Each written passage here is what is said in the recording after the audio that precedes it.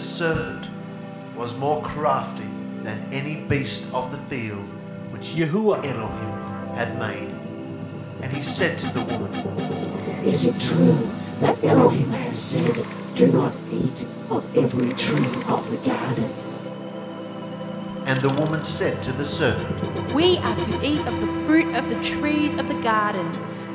But of the fruit of the tree which is in the midst of the garden, Elohim has said, do not eat of it, nor touch it, lest you die. And the serpent said to the woman, You shall certainly not die, for Elohim knows that in the day you eat of it, your eyes shall be opened, and you shall be like Elohim, knowing good and evil. And the woman saw that the tree was good for food, that it was pleasant to the eyes, and a tree desirable to make one wise. And she took of its fruit and ate. And she also gave to her husband with her, and he ate.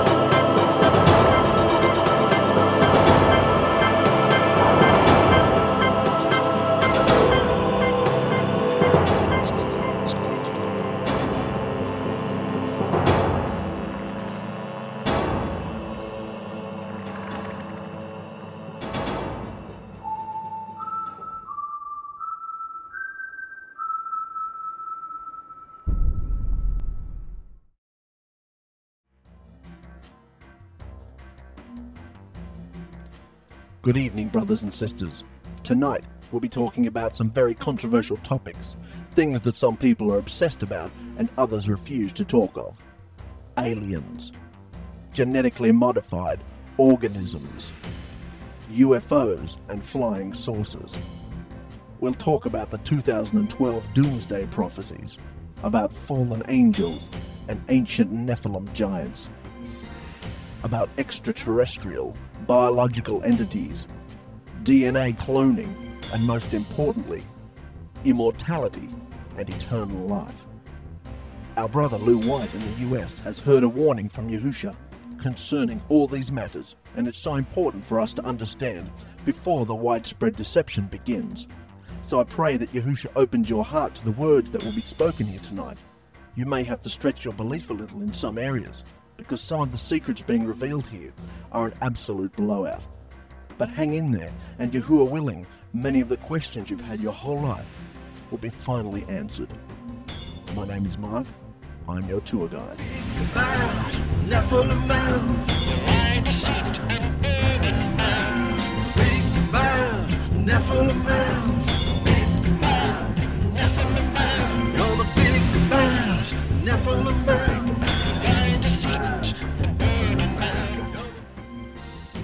Spiritual beings left their principalities and tampered with human DNA, producing offspring called Nephilim.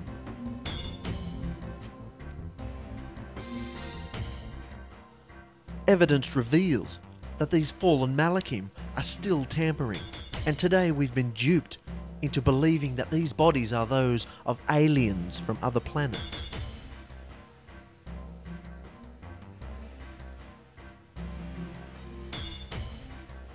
These spirit beings are still ruling this earth and are immortals. You've probably heard them referred to as demons. They hide behind the false notion that aliens are visiting the earth from distant places in the universe.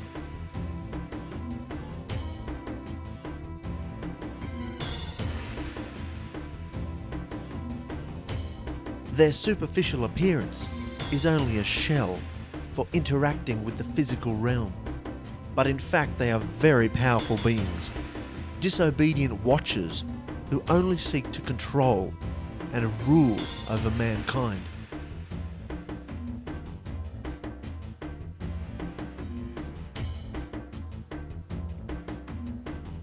UFOs and phantoms are both evidence of immortal spirit beings worshipped by pagan cultures all over the earth. These spirit beings are immortal, fallen angels.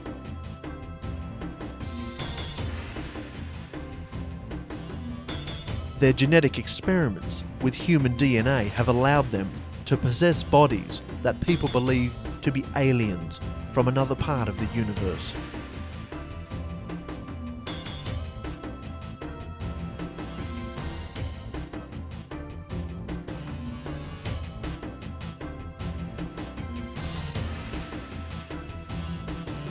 Throughout history, the human race has been deceived about who is really running this planet.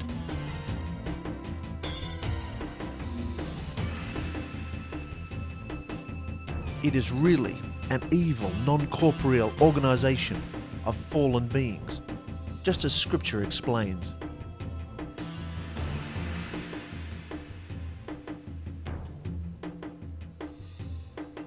They've been at the reins ever since Adam and Chawa left the Gan Eden. Har-Shatan offered the rule of Earth's kingdoms to Yahusha, remember? These beings, they cannot reproduce as mankind does, but desire to inhabit flesh.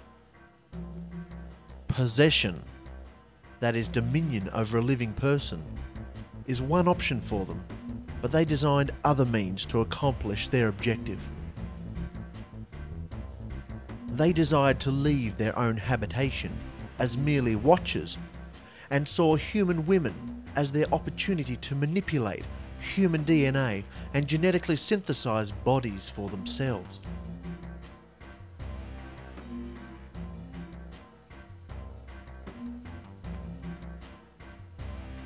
Their objective is to control and rule over mankind, and they have received worship through false religious systems of their design.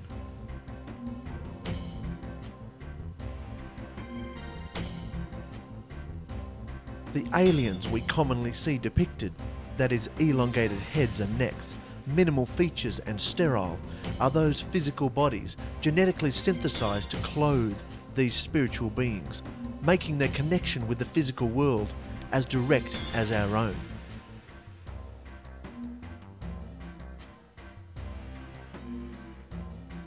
From the writings of Enoch and the Book of Jubilees, we learn that these beings taught men certain skills, and they seem to be doing so still. They cannot produce spirits as we were designed to do, that is, produce children, so we are somewhat of a marvel to them.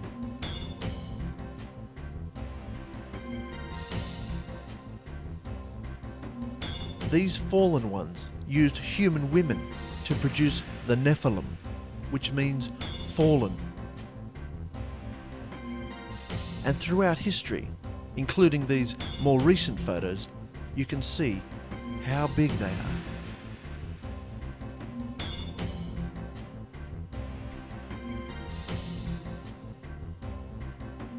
There is a connection between these beings and ghosts, as well as mediums, yoga, hypnotism, New Age, and ufology. The physical aspect of their features can be easily seen in the following stone relief. Notice the elongated heads of the small ones and the way the adults' heads are disguised. The throne of Shaitan. The Egyptian king Amenhotep IV and his queen Nefertiti are shown here holding their 3 children. Note the eyes, but also the elongated heads and necks. All the children have this odd characteristic. Could this be early evidence of genetic engineering by the same beings that enslaved Israel? Certainly, the technological advances we've seen over the last century indicate there is an accelerated effort to build seriously destructive weaponry and propulsion systems to deliver their sting. The aliens, or the fallen MALAKIM, know their time is short. We are not alone. We share this planet with fallen beings who hide their true nature easily. Their habitation is a higher heaven or dimension, and they have interacted with the physical realm since the fall of man. Religion has been one of the fallen MALAKIM's most useful tools, diverting men to serve them. They feed us with disinformation, both religious and scientific. Some of their propaganda includes pentagrams, candles, smudgings, crucifixes, sacraments, scapulars, talismans, circumambulation, and the false name JESUS. They teach us to exchange the profane for the set apart, the unclean for the clean, and control our leaders to make the poorest choices for us, while incrementally strengthening their tyranny over the entire planet. Consistently off balance and confused, we'll believe anything, even that these beings do not exist. The way that people's opinions are shaped is an ancient form of what they call sophistry. Now, sophistry is based on the Greek words Sophia. Sophia means wisdom, but the sophists themselves would wear the costumes and the collars.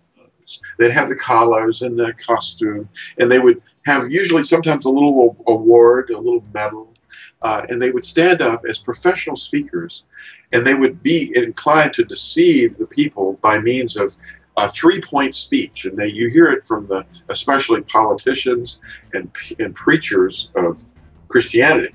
They will say, well, I've got 3 points to make here. And those 3 points give you the idea that they're going to use a depth of knowledge that you would never be able to reach unless you were a sophist yourself. But in reality, what it is, it's just a way of bending things to make it appear a certain way and doing superficial little things, and it makes the listener feel like there's a lot of depth of knowledge, but it's really just superficial nonsense. And anyway, in convincing the audience of an opinion that they are forming in the audience, the sophists themselves may not even believe what they're saying, but they're being paid to make these people convinced. That's the thing that's going to be used heavily by the aliens when they appear. In other words, when you get the translation, you'll hear this background. That's how you'll know that this ancient Greek technique, which is on Earth and it's not in the rest of the universe, you'll know that this is what is really being done, because they're not going to be able to obfuscate around their methodology, because they're going to use the same methods of deception, only they're going to have a different subject to deceive you on. So when you see the sophistry being employed, that's how you'll know it's not really space beings. It may seem arrogant to say so, but it is true from the scriptures. We only can go by what scripture says. And it doesn't mention any other spatial beings than the messengers. The messengers are spatial beings, by the way. They are aliens. So the spirits of these fallen beings that have been thrown down to the earth have been here since, the beginning. And they have been in resonance with the authorities and powers, because they're controlling the earth right now. And it's only those who can overcome the deception of see, they make it look like we're doing everything, but it's not true. And so these spatial beings, which we call, we know them as spirits, and sorcerers know them as forces. And of course, the Force is, used in Star Wars. They're actually spatial beings with incredible powers and abilities, but they are limited, and they only have permission to do as much as they are permitted to do. They cannot harm unless they're given permission to harm. We see scriptural evidence of that in the book of Eo, for example.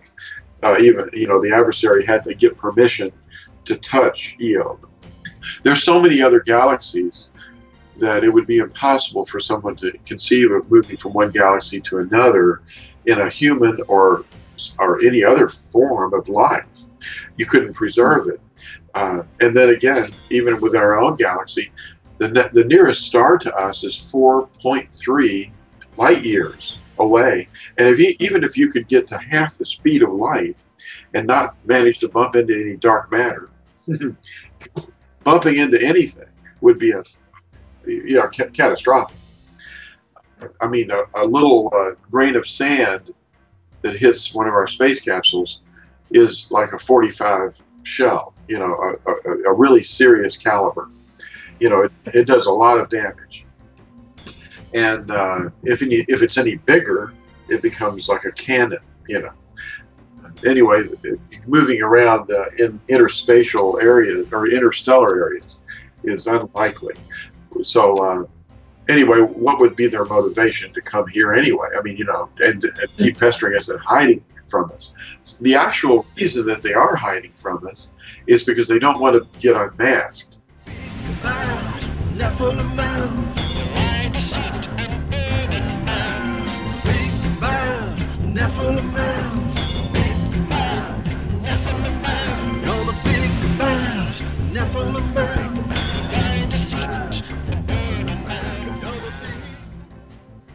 As we look at scripture now and ask the question, are we immortal?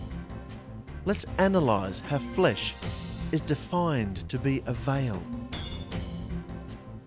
In Hebrews 10, 19 to 29, we read, "So brothers, having boldness to enter into the set-apart place by the blood of Yahushua, by a new and living way, which he instituted for us through the veil, that is, his flesh." Yahushua referred to his body as a temple. In John 2, 19, Yahushua answered and said to them, "Destroy this dwelling place, and in 3 days I shall raise it." The flesh is referred to as a temporary dwelling, veil or tent. In 2 Corinthians 5, verse 1, we read, "For we know that if the tent of our earthly house is destroyed, we have a building from Elohim, a house not made with hands, everlasting in the heavens." One part of our makeup can be killed, and another part is unharmed by physical attack. Most people, however, will perish in a second death because they will lack eternal life brought to them by Yahushua.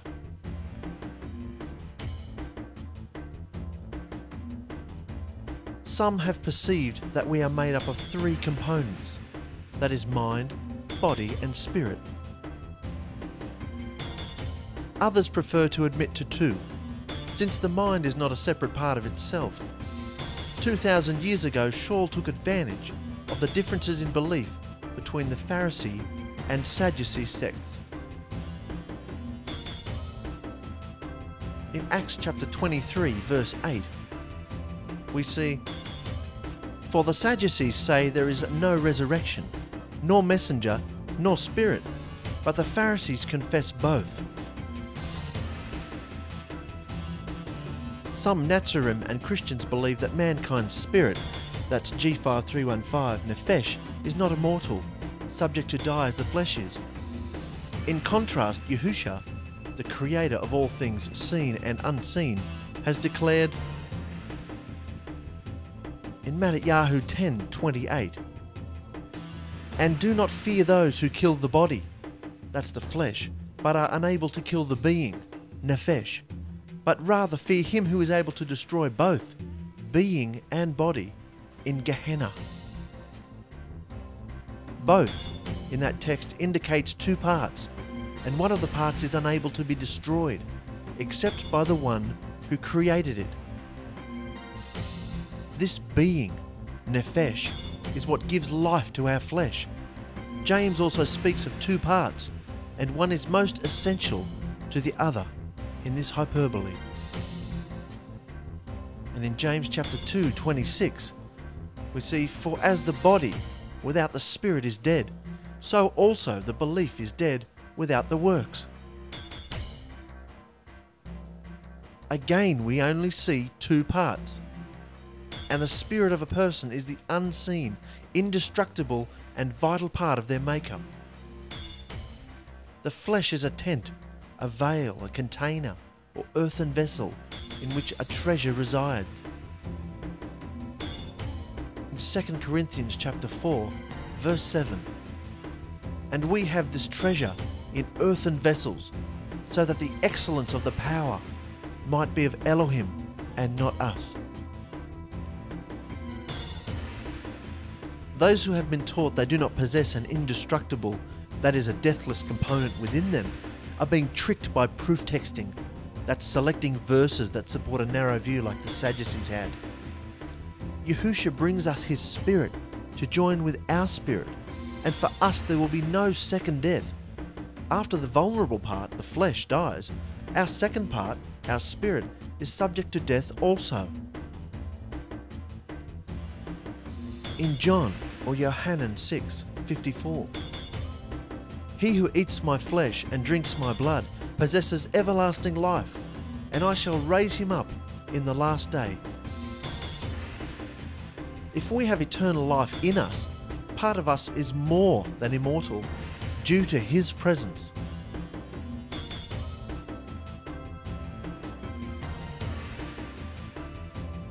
There is a certain distinction between immortality and eternal life.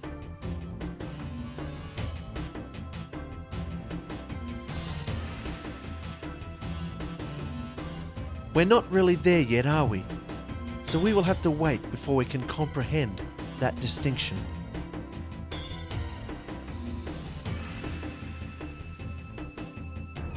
The first man, Adam, was immortal, deathless, until he sinned, fell, and death entered the universe.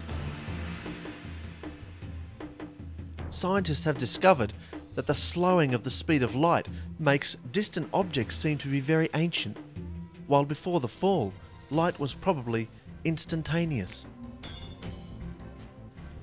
A dimensional shift or rift occurred between our current lower space realm, that's lower heaven, with the higher one, resulting in radical changes in the physical universe.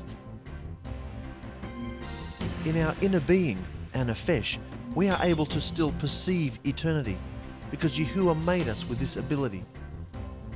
But our understanding is very limited and our minds are darkened without Yahushua. In 1 John 5:11-13, "And this is the witness, that Elohim has given us everlasting life, and this life is in his Son. He who possesses the Son possesses life, but he who does not possess the Son of Elohim does not possess life. I have written this to you who believe in the name of the Son of Elohim, so that you know that you possess everlasting life, and so that you believe in the name of the Son of Elohim." Believe in the name of the Son of Elohim. It's so important. From this, we may determine that those without belief in the name of Yahushua do not possess eternal life within their spirit, but those who do believe certainly do. Another evidence of us having two parts is seen in the words of Yahushua. In John chapter 3, verse 6, "That which has been born or begotten of the flesh is flesh, and that which has been born of the Spirit is spirit."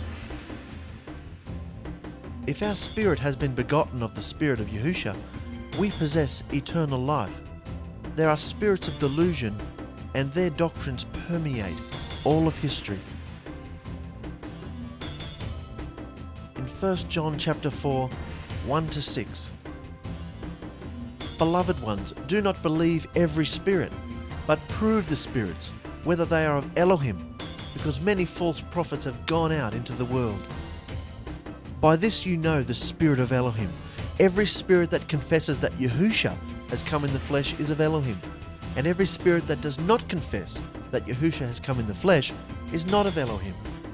And this is the spirit of the anti-Messiah, and now is already in the world. You are of Elohim, little children, and have overcome them, because he who is in you is greater than he who is in the world. They are of the world, therefore they speak as of the world, and the world hears them. We are of Elohim, The one knowing Elohim hears us. He who is not of Elohim does not hear us. By this we know the spirit of truth and the spirit of delusion. Well, yeah, there's an inner spirit that he created, that we are, and that's what makes us extremely interesting to the messengers, the Malakim, because we're interacting with the physical universe, and yet we have another component to us that can only be destroyed by the one that made that. And so we've got a spirit and we've got a physical part too.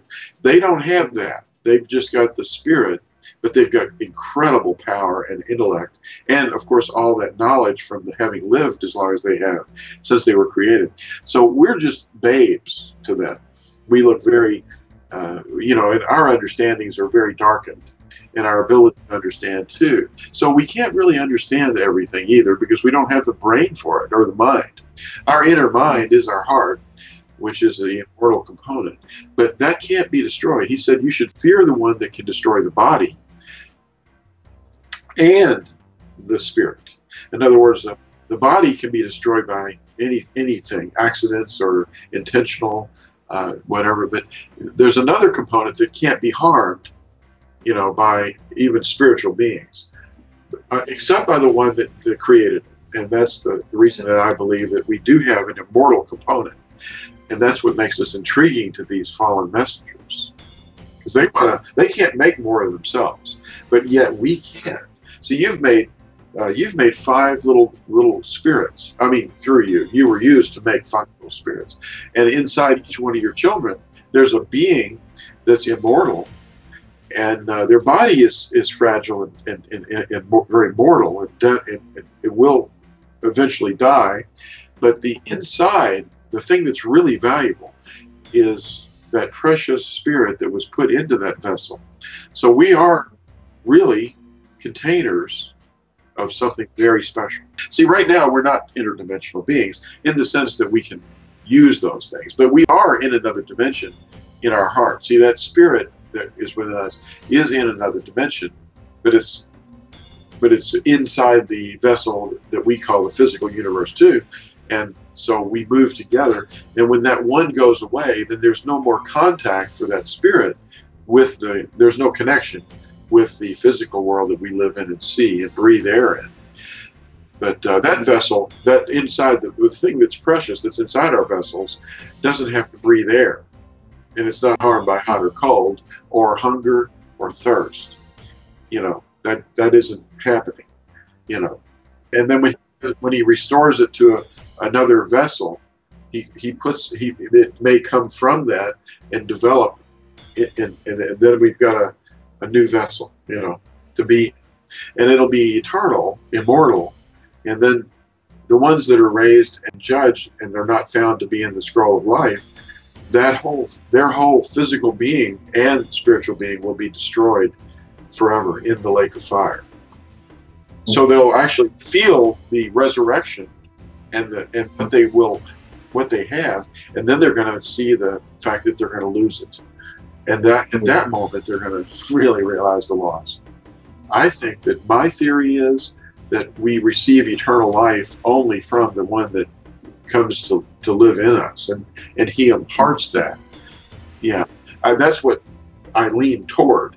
Now, the person that dies, I think he has a spirit, even though he doesn't have Yahusha, and that spirit is awakened from a sleep of some kind. And then, but apparently there is something to be said about the fact that even an unbeliever has a component within them. But then again, how much are we supposed? He hasn't revealed it. So anybody that says that they know for sure has to be, going out on a limb to some large extent. Gabriel, of course, is an immortal, so he's not going to have any aging going on. Neither would we if we were not fallen. But we are mortal. Now, the component that's inside us, we call the heart, or our spirit, is immortal. And of course, that's controversial with a lot of people. They're taught by their sophistry elders that that's Greek, that's Greek thought. But everything the pagans believe was an error, you know.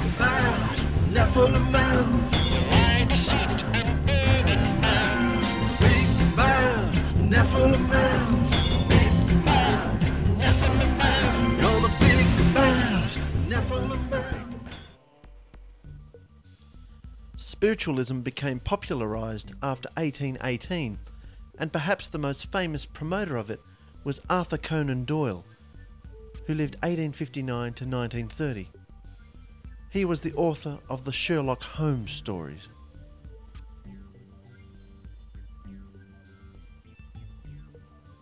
He claimed to speak with the spirits of the dead, which we know are really fallen MALAKIM, who masquerade in order to deceive.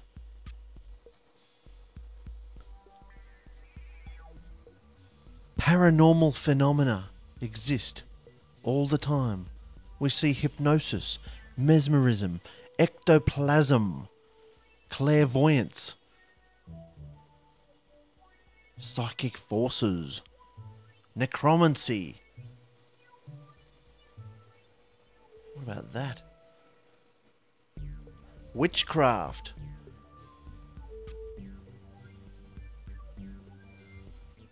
And Satanism.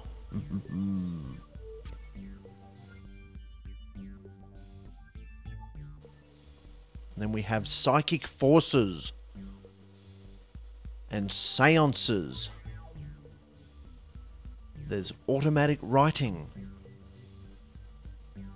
and demonic possession. We've seen these movies. Demonic possession is all through the movies. Metaphysics and chi. On you, Bruce. And chakra. And others believe in the Kundalini energy and TM. Pranayama. And there's acupuncture. There's Kirlian photography. That's where they take a photo of your aura and that madness. And then you've got the chants. Om and Om. All this and a host of related terminology are all related to the fallen MALAKIM, the source of universal power. Several of Doyle's statements bear our scrutiny as we evaluate whether the fallen MALAKIM are in fact ruling this world. Doyle said, "There is nothing as deceptive as an obvious fact. When you have eliminated the impossible, whatever remains, however improbable, must be the truth." And he also said, "You see, but you do not observe." Before you dismiss the idea that the aliens, that's abductions and flying saucers and Area 51, that's that sign there, and crop circles are in fact part of the interaction of the fallen MALAKIM with human civilization, before you dismiss that, first admit that it's not impossible. After careful consideration, it is the most probable explanation of all others.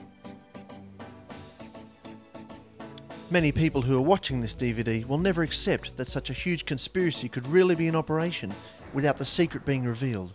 Well, that is what is happening right now. In Mattatyahu chapter 10, 24 to 28, we see, "A taught one is not above his teacher, nor a servant above his master. If they have called the master of the house Beelzebub, how much more those of his household? Therefore do not fear them, for whatever is covered shall be revealed."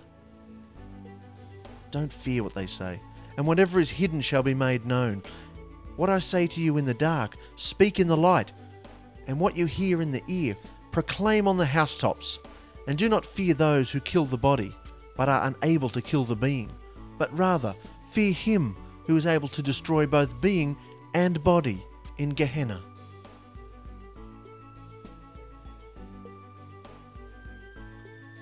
Proclaim it from the rooftops. Don't fear those who don't believe. Mattatyahu 14, 26 to 27. And when the taught ones saw him walking on the sea, they were troubled, saying, "It is a phantom." And from fear they cried. But immediately Yahusha spoke to them, saying, "Take courage, it is I. Do not be afraid." Children of the devil and fallen MALAKIM really exist.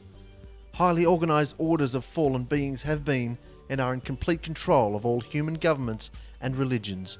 Many internet sites concerning UFOs also promote mediums, channeling, and the paranormal topics mentioned. So the fallen beings are all around us. The phantoms fill the skies, and they're fallen and unfallen. We have protectors. There's messengers, or what the Greek word is angels, and that means messenger. MALAKIM is the Hebrew word, and they're appointed to watch over the children of Adam.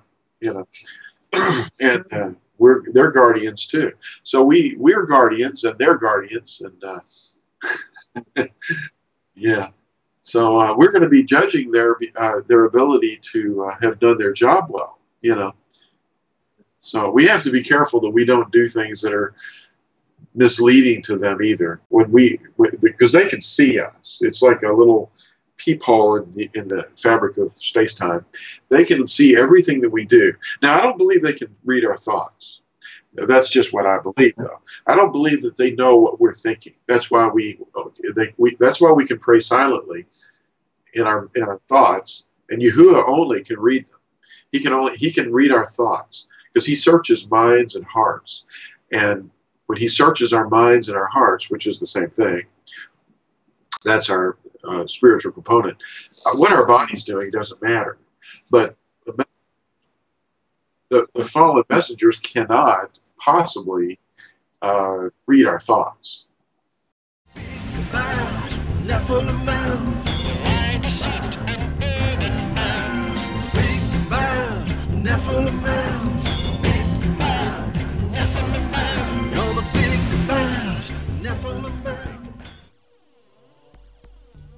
Ezekiel chapter 1 gives evidence that unfallen MALAKIM exist, and great details are provided concerning their movement and appearance. In Ezekiel chapter 1, verse 22, "And a likeness, a form or shape, was over the heads of the living creatures, an expanse like the appearance of an awesome crystal stretched out over their heads."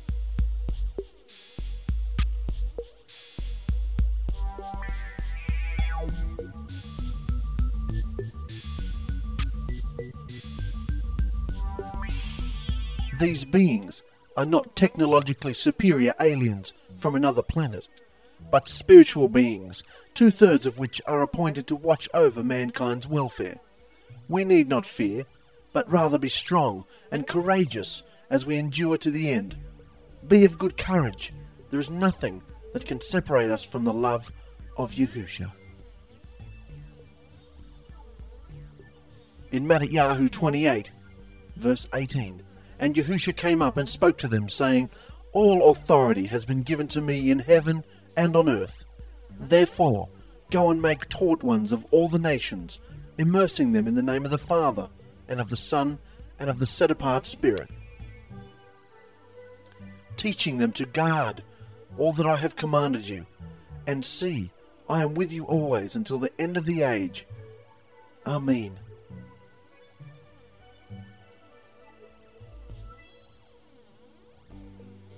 Higher intelligence beings not only exist, but we are warned not to insult, provoke, or vilify them.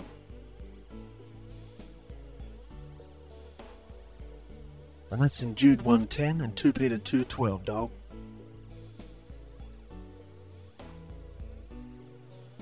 In Jude chapter 1, 9-10. "But Michael, the chief messenger, in contending with the devil when he disputed about the body of Moshe, presumed not to bring against him a blasphemous accusation, but said, Yahuwah rebuke you. But these blaspheme, insult, provoke that which they do not know, and that which they know naturally, like unreasoning beasts. In these they corrupt themselves." From this, it would seem we would be amiss to get our flesh directly involved in anything spiritually confrontational, but we may intercede spiritually through prayer to Yahusha, acting solely through his authority and not in our flesh. The word blaspheme, used above, means to insult, provoke or vilify. In fact, we are not to address any spirits directly, nor the dead, which would not hear us anyway.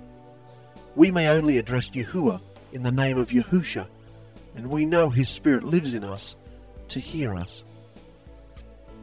It's always best to tread carefully, wearing the full armour of Elohim. If we deny their existence, we help their cause. Because if spiritual beings really exist, then it proves that Yahusha is also real.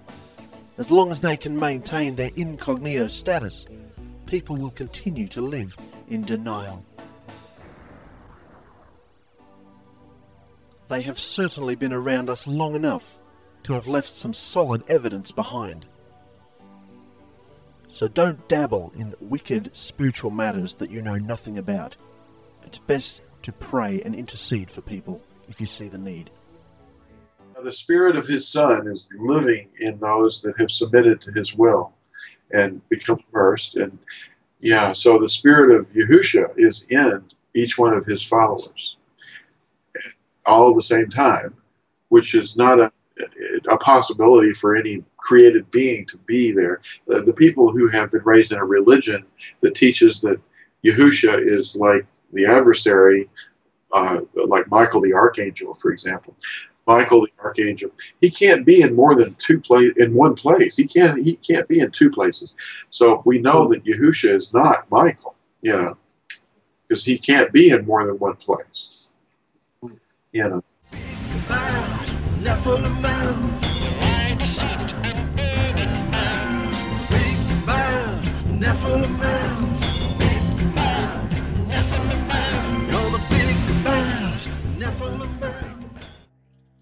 We know that the MALAKIM were created to inhabit the dimension of space that is above, and most have assumed it meant another location, far above the surface of this planet. But if we think of this above as a higher dimension of space-time, these beings can occupy the space where we are without our perception of them. What about that? They can watch all they want. In fact, our being barred from the Gan Eden may have been simply limiting our access to the higher dimension, and a gateway to this higher dimension was blocked, so Adam and Chawa could not return. The offspring of the fallen MALAKIM, the Nephilim, were also restricted to this lower realm. However, we read that Ha-Shatan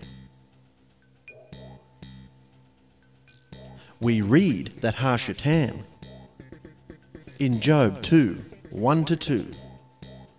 Again, the day came to be that the sons of Elohim, that's the MALAKIM, the good and the bad, came to present themselves before Yahuwah, and Satan also came among them to present himself before Yahuwah, and Yahuwah said to Satan, "From where do you come?" And Satan answered Yahuwah and said, "From diligently searching in the earth, and from walking up and down in it." Up and down. Up and down takes on a different meaning when applied to dimensional space. The fallen MALAKIM were tampering with genetic materials and using the human women to bring their children to full term. The widespread reports that abductees remember having their genitalia explored seems to underscore the idea that the fallen MALAKIM are focusing on the same objectives they had both before and after the flood. We know that some of the fallen beings were more ferocious than others, and these were chained in the earth to be released at some point, possibly during the Great Distress. A fallen MALAKIM can possess whatever object it pleases, and any spirit can be called an extraterrestrial, since the immortal component we are referring to is non-physical. Even the chains are non-physical. We mustn't think of physical bodies chained within the earth though, but rather that the fallen MALAKIM are in some kind of forbidden zone, unable to do most of the evil that they could if they were not chained. Those chained spirits are only a small percentage of the total. However, they are the worst. The word Nephilim means fallen one, and refers to both the evil spirits and whatever physical entity they may inhabit. A Nephil, singular, doesn't have to be a giant by any means, because, as already stated, a fallen one can possess or inhabit any object, living or dead, plant or mineral, that it chooses to reside within.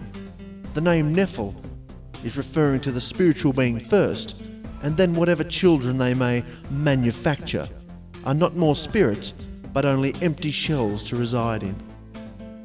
More on this in next chapter.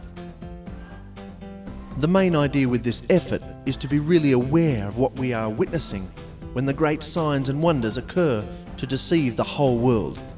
The delusion will be an event that will be misinterpreted by most people, and we are forewarned that what will be seen is according to the working of Ha-Shatan. Most people will not realize what they are witnessing.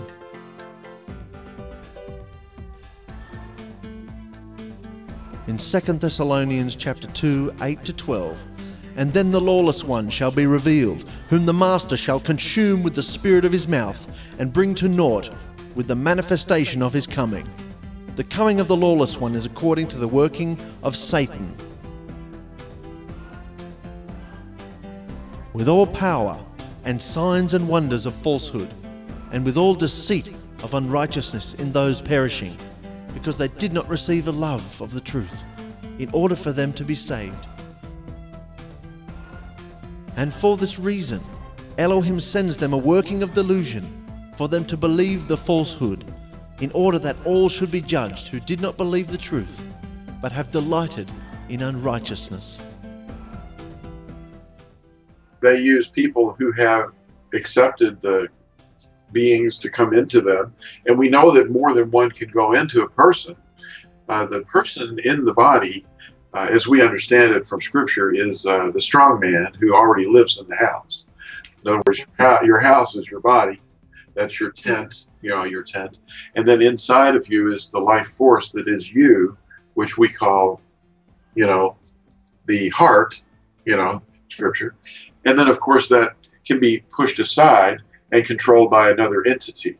In our case, we want that control to be Yahusha, and let Yahusha speak and act through our bodies, and we become living sacrifices for his use.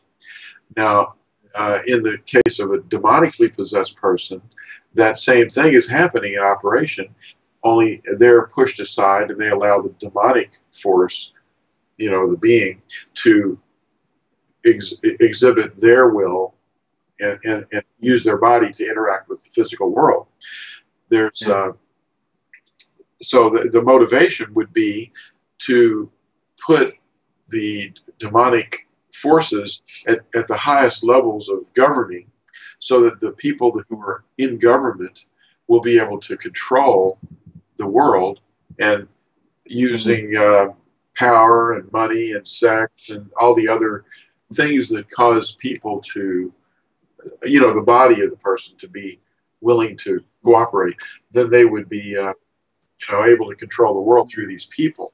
And it only takes a few people to be controlled like that, and the rest of them can just be deceived, But then I understand that there's like when the Nephilim were making bodies for themselves using women, that would be the female egg, of course. All eggs are female, by the way, in case people don't know. The egg is the facilitation for genetic manipulation, And as we know now, the genetic thing that's going on in the world, all the experiments they're using with changing and splicing genes from mosquitoes and pigs into tomatoes and all this sort of thing. They're creating monstrosities. What was that? Some kind of thing that happened recently in the news that some of us will know about was the alligator snouts that they're manipulating on chickens. So the chicken doesn't have a beak, it's got an alligator snout now. And they're using, see, they're monstrosities. Well, I don't know if there's, I guess, I don't know. But it's really bizarre, and Yahuwah's creation is being meddled with. And this has to play into some form of an abomination of desolation. The abomination of desolation is going to be a particular thing, but it's also been going on too. Because you see, back in Antiochus Epiphanes' day, 186 BCE, there was an abomination of desolation there too, because there was something that was in the temple that shouldn't have been there. You know, an image of the sun deity, as the Greeks worshipped it. But of course, these abominations, they're desolating the plant life too. I mean, all our crops are genetically manipulated.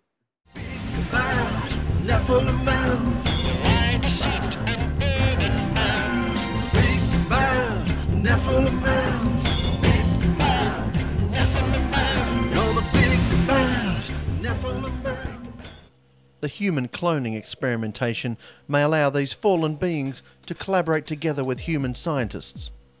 The goal is to manufacture bodies that look identical to our own bodies.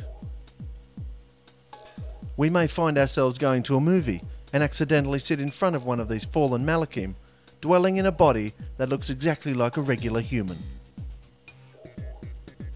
Yahusha's words concerning demonic or fallen MALAKIM possession are of particular interest.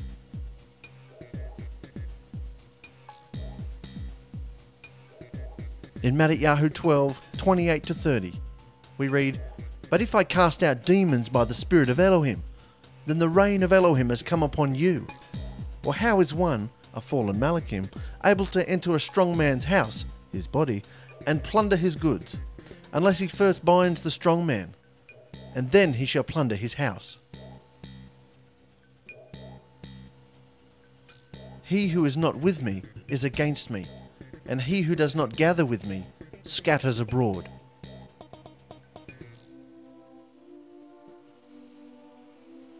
He describes the possessed person's spirit as a strong man, and his body as a strong man's house.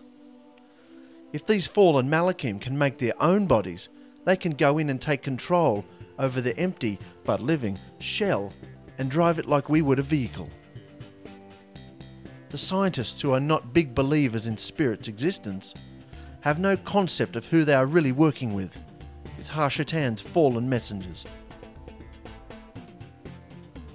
Things are already in motion, and they could produce, or maybe they've already produced, the very person who will receive power on the world stage and destroy incredibly. In Daniel 8, "Look, I am making known to you what shall take place in the latter time of the wrath, for at the appointed time shall be the end. The ram which you saw, having 2 horns, are the sovereigns of Media and Persia, and the male goat is the sovereign of Greece, and the large horn between its eyes is the first sovereign. And that it was broken, and 4 stood up in its place, are 4 rulerships arising out of that nation, but not in its power. And in the latter time of their rule, when the transgressors have filled up their measure, a sovereign, fierce of face and skilled at intrigues, shall stand up, and his power shall be mighty." And that transgressors refers to fallen MALAKIM. "But not by his own power, and he shall destroy incredibly, and shall prosper and thrive, and destroy mighty men, and the set-apart people, and through his skill he shall make deceit prosper in his hand, and hold himself to be great in his heart, and destroy many who are at ease, and even stand against the Prince of Princes, yet without hand he shall be broken. What was said in the vision of the evenings and mornings is truth, and hide the vision, for it is after many days.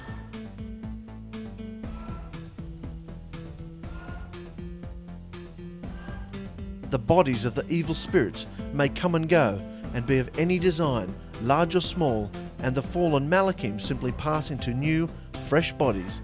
They could look like a slime mould, or be fashioned to appear as a beautiful human being, and be accepted as one of us. Their skill is surely far advanced. The technological level of society we see today, even at its very best, could be over 100 years behind what is going on between the government and the extraterrestrial biological entity alliance in places like Area 51 and other sites.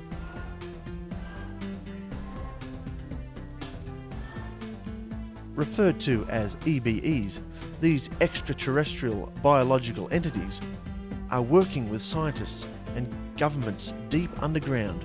The network of huge tunnels and underground cities and bases is held to be at the highest level of security, cosmic top secret.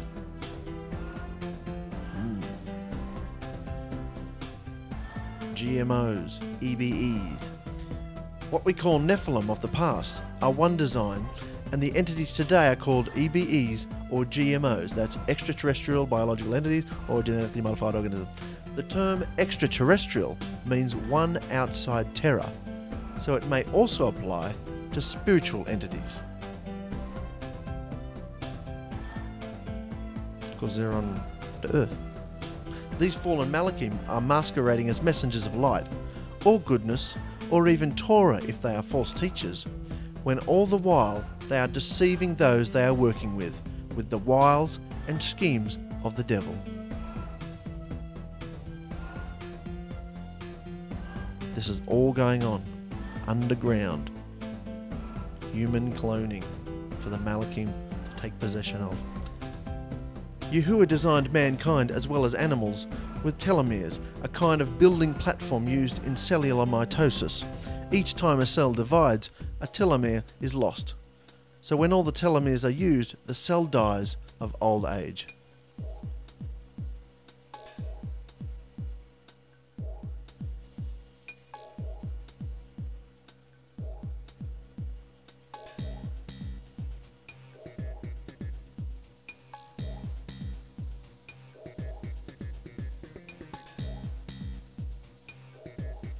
The clones which the fallen Malakim engineer have even greater limitations, and it is likely the bodies they inhabit can be sustained for only a decade or two.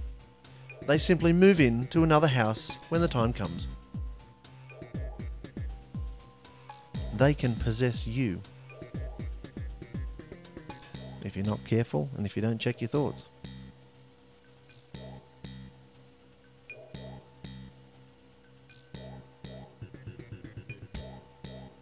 Those who are immersed in Yahusha's name and have his spirit living in them have no fear of being overcome. Rather, the fallen Malakim fear us because of him.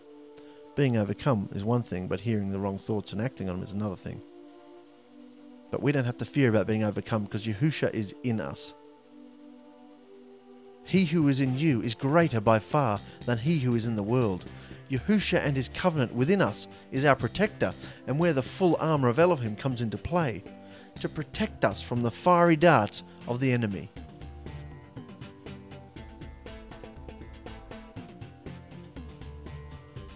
Clones, we asked them.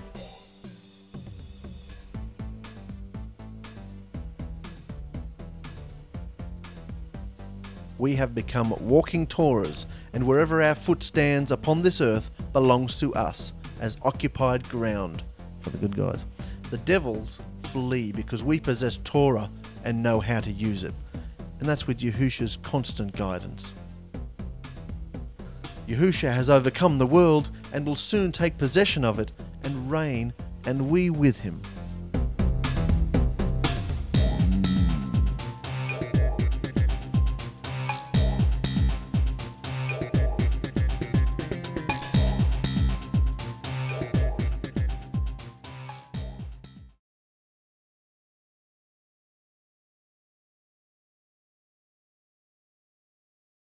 Well, the silence of this thing that I heard, when I saw that one in Jerusalem, the way I saw that was it was completely silent.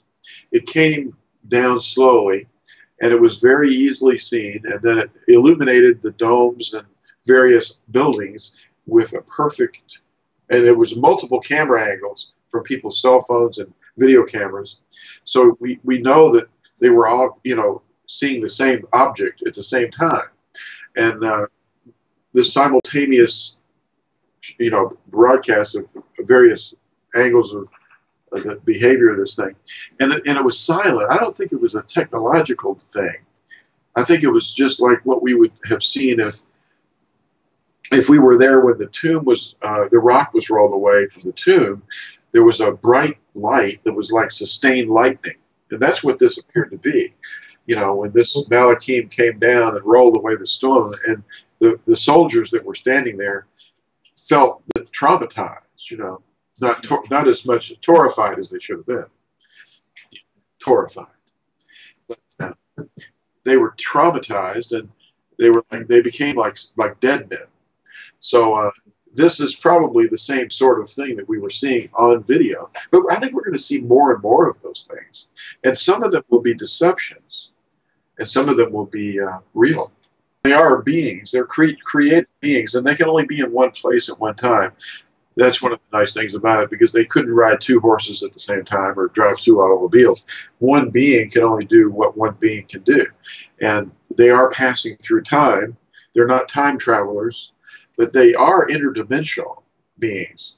They're spatial beings, so that they can go from one level of existence down to our lower level that we once fell from. They're above us in a higher plane of existence, in a higher dimensional space of reality that we are unable to see unless our eyes are open to it,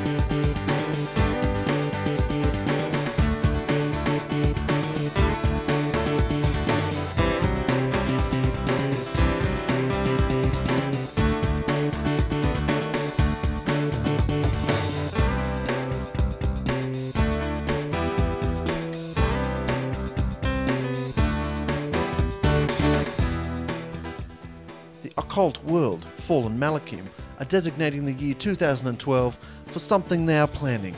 It may be that they fake a rising of Apollyon, or a living giant Nephilim totally possessed by Har-Shatan. Who knows? Some have said they expect a resurrection of Nimrod in the year 2012. We will just have to wait and see what deception may be in store for the world.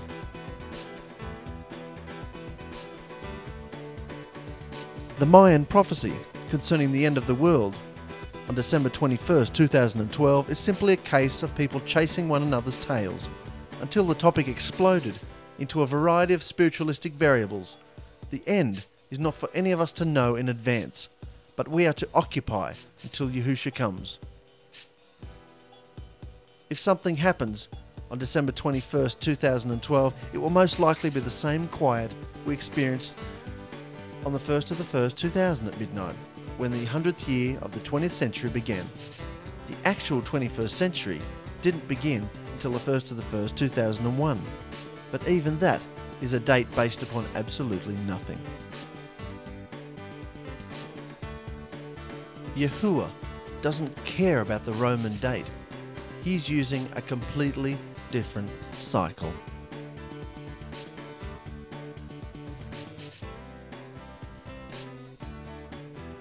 A character named Jose Arguelles was the decoder of the Mayan calendar system, and he was the co-founder of Earth Day and the initiator of the idea of a harmonic convergence, which is stated to occur on December 21st, 2012.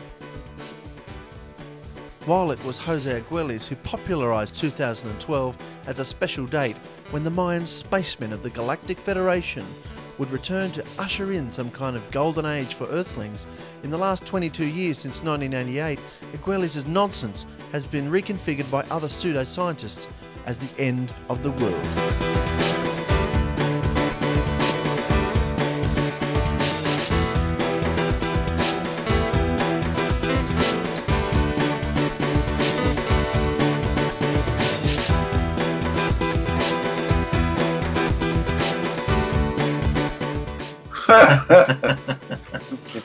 How are you? Hey, how you been? Yeah, good. I don't know where my mask is. I think it's in the cupboard somewhere. Wow. I had to hunt for mine. Yes. Yeah. Well, anyway, Good time. I made a little flashcard Yeah. just for the fun of it. Yeah. And here it is. Torah is the school, love is the lesson. Yeah. It seems like that's being missed somehow. Yeah. Because he's not going to, Yahusha, when he comes back and says, okay, what have you been up to? He's not going to be going, well, you didn't get those 4 levels explained very well. What? I'm talking about the Talmud's 4 levels of interpretation. Or whatever it might be. I'm glad you clarified that. Yeah. Anyway, I'm really not real interested in the Peshat, except I like the Peshat a lot. But, But anyway, what's going on? Where's your green screen? Well, I'm mainly on you today. I only wanted some stuff of you. Oh. For the... Well, they love you, though. You've got this... that last one you did. Oh, it was so good. You and Amy, Oh, yeah, I wasn't in the mood that night. Which probably came across. Well, it was...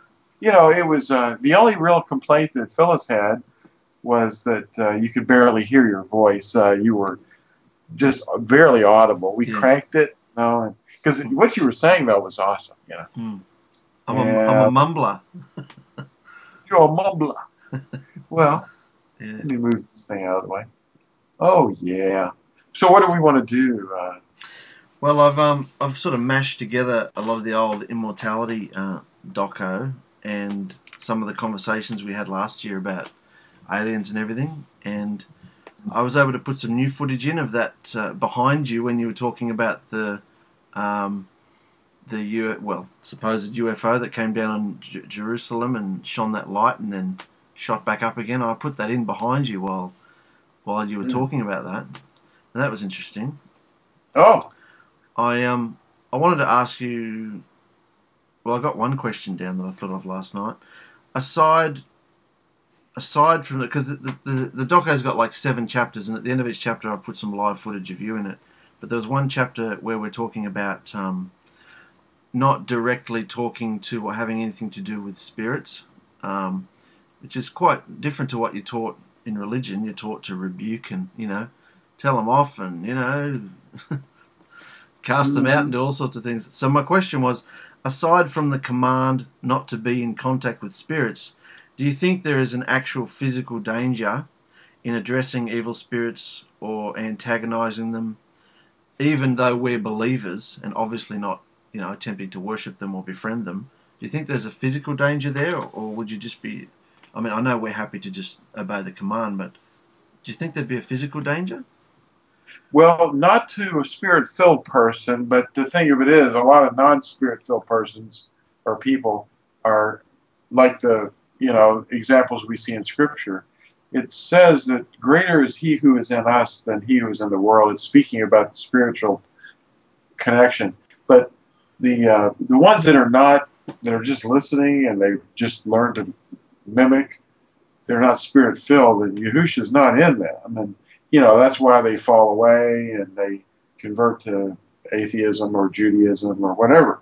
But, yeah, they're in danger. So the general policy that we have to follow is to not speak to the demons, but speak to Yahushua and rebuke that he rebuked the demon.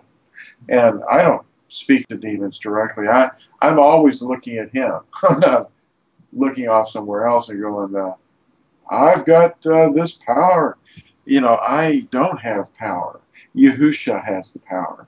And I always draw on that knowledge that he's the one that has authority and I'm just a vessel that he can operate in. And that's what we are. Our reasonable service, our worship, is to offer ourselves to be available. And it has nothing to do with our will. It has to do with his will. So we just turn ourselves over to him. Now, he speaks through us, yeah, but that's generally the best policy. But, you know, there's an example in the Scriptures, and I don't know the exact address right off the top of my head, but the people who said, in Yahushua who Paul speaks of, or whatever, I rebuke you, and they're casting out demons, and the person that had the demon said something to the effect that, I know Yahushua, I know Paul, but who are you? You know, and then it was clobbering time, you know. Yeah. But to put it in the things jargon, Fantastic Four. Yeah, yeah. That's an old one. Clobbering time. I grew up with that stuff. Yeah. You know. I knew more about that stuff than I did about Scripture by far. Yeah. But yeah. Anyway, the spiritual warfare is prayer, and us speaking and connecting and staying connected with Yahushua. Pray at all times, you know. And I think that's the best policy. And if anybody's got a better idea that's superior to that, then I haven't heard of it, you know. But I'm always willing to listen. And if there's a better approach, but you know, us going up against the demon, you know, that's Peter wrote about that. He mentioned it in one of his letters about the spiritual realm, and we just can't, because see, they're a higher creature and a higher order. You know, they're able to see us; we're not able to see them. And, you know, they've got abilities we don't have, and great power, and we just can't do that stuff. And Peter says that it's just ignorance, you know. But I do know this, that the one that's in us, if he is in us, is able to handle anything. I mean, by his word, in fact, just by his thought, he's holding all things together, including the existence of the spirit that we're being confronted with. You know, so all he has to do is just sort of forget that spirit exists, and it's gone. I mean, gone. You know, Yeah.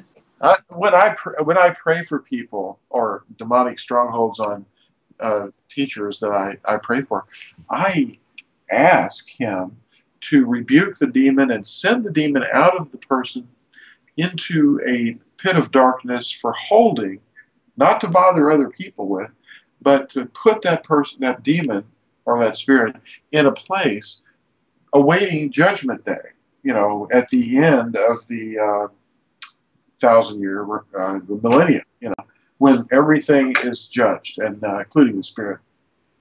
And they'll all come forth, even, you know, even the dragon, you know, who we call the adversary, or Hashatan, is going to have to be bound.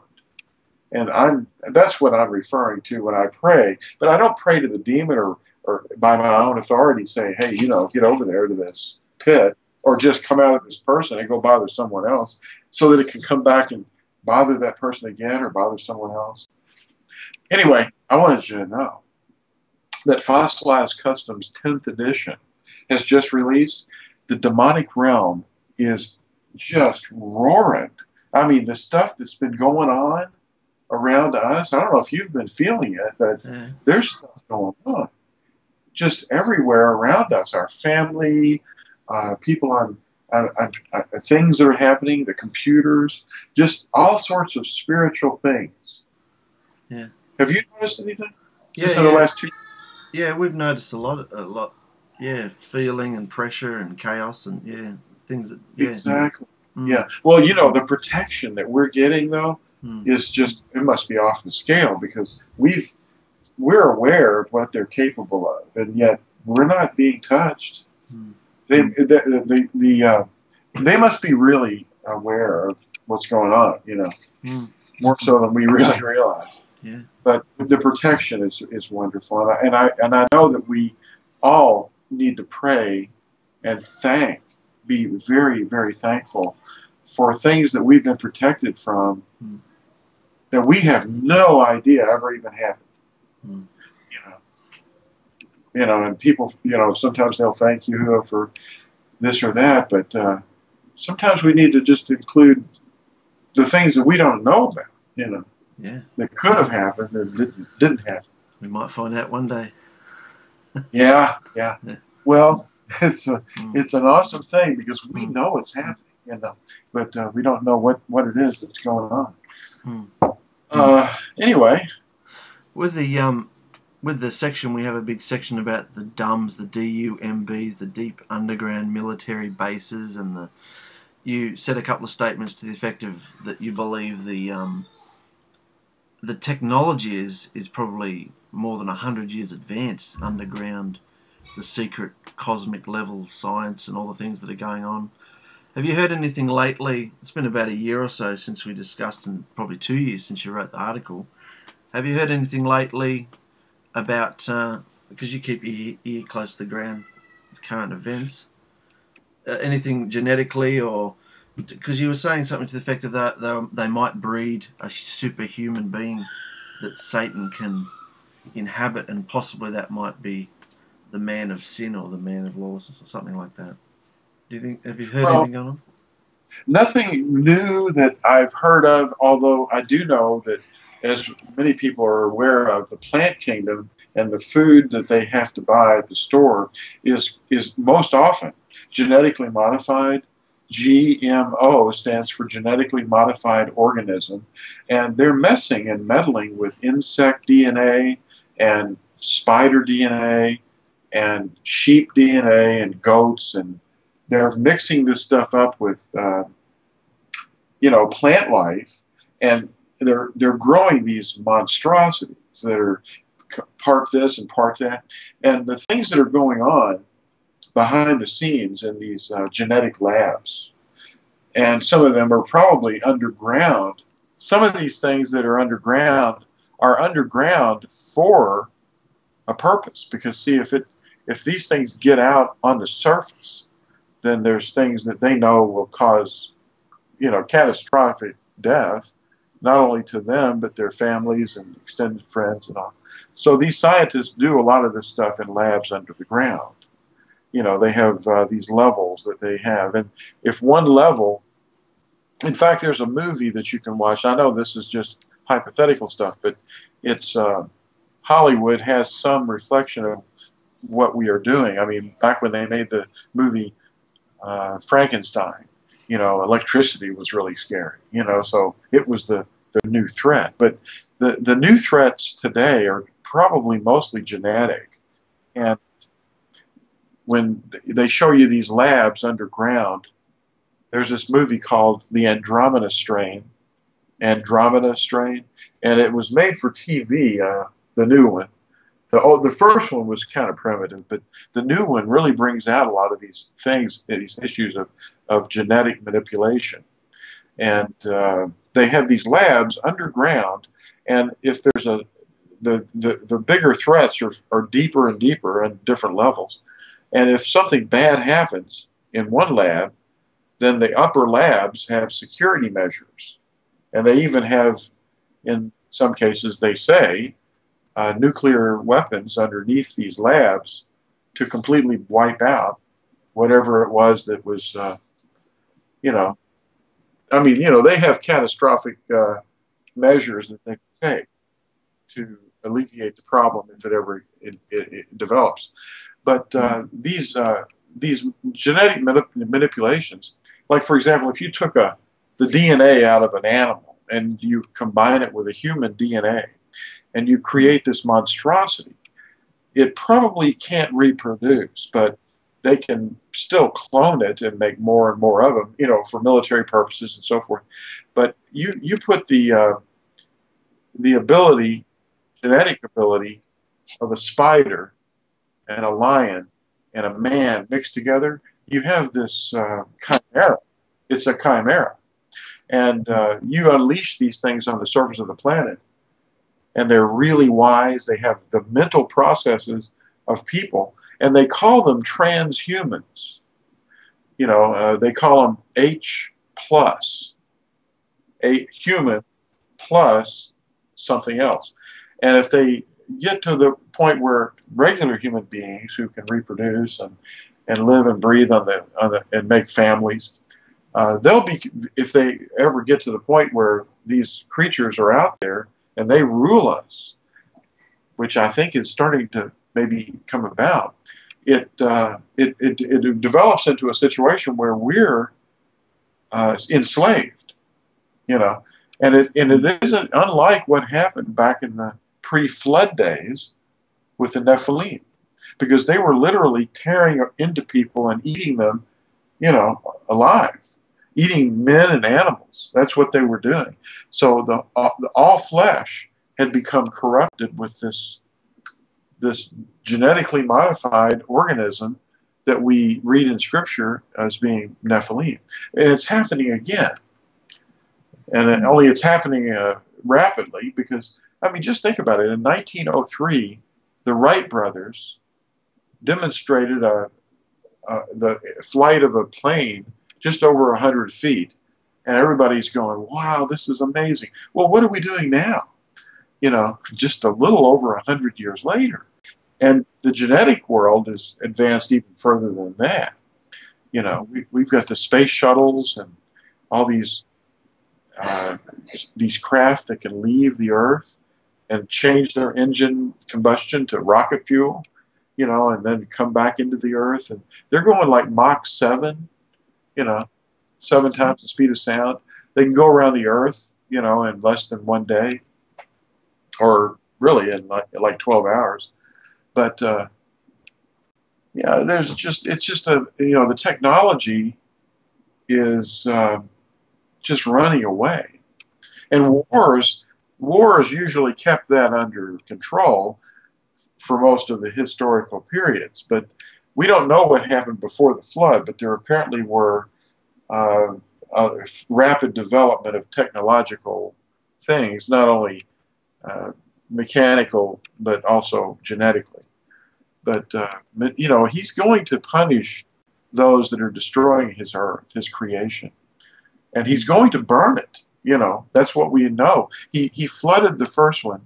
But and that's pretty thorough destruction. But he's going to, the second time, just before he comes back, he's going to burn the earth thoroughly, you know, and it's going to be roasted in a big way, and we're going to be supernaturally protected, you know, but we don't have that to fear. So if you're hiding 100 stories underground, you'll still be burned. Yeah, yeah, it's gonna find them. In fact, even if the fire wasn't gonna get them, he would send his messengers in and take them out. You know, in fact, it's not going to be much unlike the day that he went into Mitzrayim, you know, Egypt, and he slew the firstborn of man and beast by his spirit. And he can do that. They can hide under the rocks, deep in the earth, in the caves, the man-made caves, but they can't hide from him. And these creatures that have been, you know, brought into existence through the corruption of his genetic code of men and animals and birds and spiders and all that, they're going to all be cut off from the earth. You know, I mean, we know this. They don't know this, but I think it's spiritual beings that are actually causing it to happen. Yeah. You said a bit earlier that you think it's getting to that point again where we will be ruled over by, well, how is that happening? The superclasses, do you think that they are secret monsters? Or I'm just being silly, but how do you think we're coming to the point where we're going to be ruled over by this genetic thing? Well, most of the people that are plugged into the conspiracy theories, and they're not all theories, they're actually conspiracies, but they know that the people that are put up in front of us to talk to us, that are maybe elected or whatever, they know that they're called puppets. They know they're puppets, and the people have to read the screen to know what they're going to say, you know, and they don't know what they're going to say. They just know that they're told to show up at a particular place and read the words on the screen. Do you think the president's the same? Oh, sure. Yeah. The president of our country is just a figurehead. He's just a puppet. But behind the scenes, there's an organized, you know, a system of authorities and powers and principalities that are controlling everything, you know. I mean, this thing has been basically I see the spiritual realm, the fallen beings, the fallen MALAKIM, have been consolidating their powers of every form for a long, long, long time. And the technology is at least 100 years, if not 200 or 300 years, advanced to what we see here. And I've mentioned before, one day, Phyllis and I were driving on a sunny day to go somewhere, to the store or something, and on the expressway, this is an interstate highway, we saw this object on the back of a trailer, and it had, I don't know, at least 20 axles, because this thing was massive. There was an axle next to an axle, next to an axle, and each one of these things had double tires on them, and they were enormous. And the object that was being carried was not covered. It was some sort of a huge cylindrical drill. It was huge. It was probably atomic powered. And they say that these things can go through solid rock at a number of feet per minute, or, you know, I mean, it isn't real fast, because you're melting rock, and it leaves a melted, seamless rock formation. And then they come in and put in their communication lines and their rails, you know, and their high-speed, sometimes, I guess, magnetic suspension trains, because they're frictionless. You know, the things that are going on underground, you know, we have no idea what really is happening. But we saw one of these things, I mean, with our own eyes, and it was not a rocket. And certainly a rocket, if it were a rocket, it wouldn't weigh enough to require so many axles on this truck, because they designed these things to be featherweight. You know. I mean, there's just, this thing was unbelievable. It was beyond our comprehension. Phyllis didn't know what to say. But I've been studying the stuff. The underground, deep underground military bases, and there's been people that have said that they've heard voices deep down in the earth where they were working to build these things, and they heard screams that were like horrifying, bone-chilling, enormous quantities of people screaming, and they didn't know what it was, but they reported it. And one of the gentlemen that said he heard it himself was in one of our seminars, and he made a comment to the audience, and we were all just shook to our roots, because we knew he was telling the truth. This was an authentic witness to something that was going on that was underground, that he was employed to work with, which they pay fabulous wages for, by the way, if you're looking for a good job. Go work with aliens. Well, spiritual beings is what they really are. That's right. Using genetically manipulated materials in order to inhabit them. That's what they're really doing. Because these things are not real. They're making people that look just like us that they can inhabit. Because see, the strong man, which we are, see, this is our house. And there's the strong man that lives in this house is me. But if there's no strong man in there, if there's an empty shell that they've just cloned, then the spirit can come in and operate it just like a spirit's operating mine. I have Yahusha in here, and I have myself. So these two spirits are in this body operating it. And when I get out of bed and put my feet on the floor, from that point on, I'm under control, but not by a demon, by the mind of Mashiach, by Yahusha. And then if I start pulling away from him and saying, no, turn right, turn left, then I'm going, But you see, these things that they're creating are empty shells. And it's like a ghost is operating us. I mean, we're spirits, and if we want to call ourselves a ghost, but we're spiritual beings primarily, and we're operating physical equipment that's biological. Well, this biological equipment is manufactured, it's developed and grown, and then having no strong man there, the demon just comes in and operates it, and can interact with the physical world. That's really what's going on. And they're able to get things done the way they want them. And of course, these people that you hear of that can speak 8 languages fluently, what's that about? How are you going to do that? Because, if you're that brilliant, then what are you doing buying all those lies?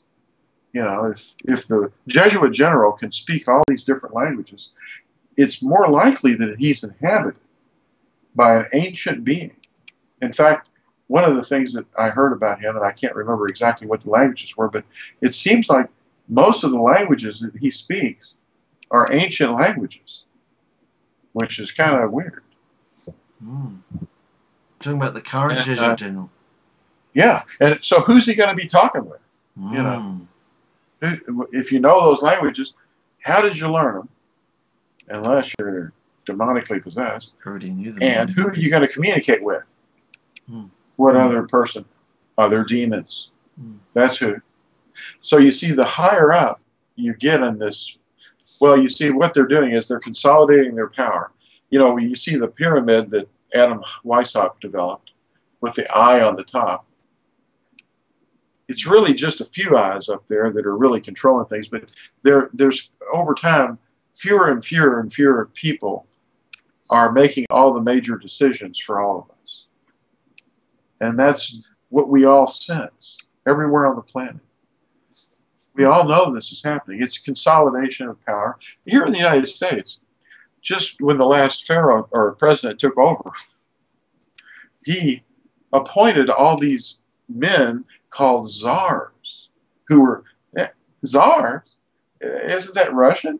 You know, well, it's actually an ancient word, Khazar. It means ruler. You know, Khazar, czar. Anyway, the czar of the tobacco thing, and the czar of the automobile world, and the czar of this, and the czar of that. All these dozens of czars. Nobody's ever heard of anything like this. What's that about? It's like this little cluster of little eyes at the top of the pyramid are all going, I'm a czar, and I'm a czar, and I'm a czar too. And you know what? You guys are going to have to do what this guy says. You know, it's a consolidation of powers.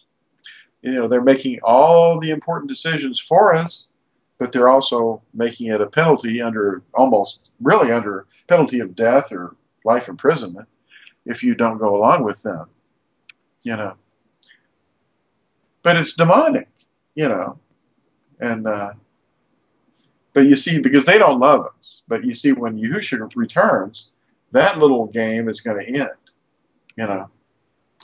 And the demonic spirits that have been holding this whole earth hostage for 6,000 plus years are going to be cast into a pit of darkness and held there until the day of judgment, you know. And they know this, but they're still going to fight and try to destroy as much as they can. And, you know, in the last 100 or so years, Pol Pot, Adolf Hitler, Stalin killed hundreds of millions of their own people, you know, and caused the death of war. Hussein, yeah. Those people don't love anybody. And, you know, like I was saying, Torah is the school, and love is the lesson. Yeah. But so you think it's a spiritual place where he's holding these spirits? You don't, people who say they've gone down deep holes and heard people screaming down there. I don't mean the deep underground military bases. I mean other places where people might be in canyons and they think they can hear people screaming, and they say, "Oh, that's evil spirits," when they get thrown into a pit, or old Nephilim of old who have been chained up, and all these things they say. You don't think that's a physical thing? well, it would probably be possible that it is spiritual. Of course, I don't have firsthand knowledge of that. I try to stay away from demons and big holes in the ground. And Yeah. I don't go to the Grand Canyon because I'm afraid I might see a dog fly over the thing with a frisbee. Yeah. But they don't know, you know. I mean, we're that stupid too, you know. But I stay away from big holes and cliffs. In fact, when I watch a movie, I'm really afraid when I see these big, oh man, waterfalls and big cliffs and you know. I know they're not really there. Sometimes they are, but you know, it's. I just don't have firsthand knowledge, but it could be that it is the spirits that are crying out, because they can manifest themselves to an extent, and if they're down in pits and they're being held in forbidding zones or places where they're trapped, then they're immortal. They can't. In other words, they're deathless, but they can only be killed by Yahuwah, not by one another. And he can only be, you know, I mean, the messenger Gabriel that was impeded, that was sent by Yahuwah to go visit Daniel, was impeded for a period of time, and that was a demonic spirit that he was up against. So we know that they can impede one another, but they do exist in space and time. However, they are deathless. I mean, immortal. They have immortality.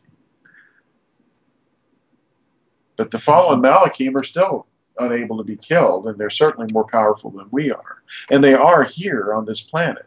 In fact, if we were able to have our eyes open to see what's really going on, it would be ferocious, you know. Yeah.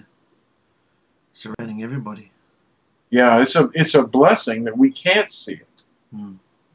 You know, because the ugliness and the hate and so forth But when people allow those creatures, those spirit beings, to come into their bodies and take hold of them, and these witches that go after and pursue communication with them, they're just being toyed with, and they don't even know what they're doing.